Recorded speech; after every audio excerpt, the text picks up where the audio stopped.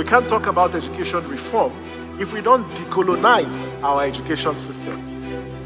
What we do not understand, we will stigmatize. Because it's just cultural. And I think it's just human nature. They stop paying us salary. I don't like remembering it. I am angry at Nigeria. I'm angry at this government which seems to be letting us down.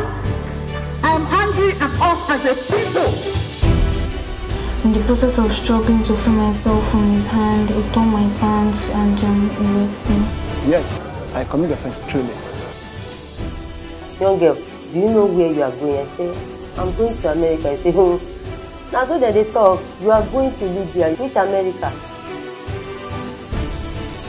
As it then do mark our place, some people they die now. This is Plus TV Africa. Big stories live here.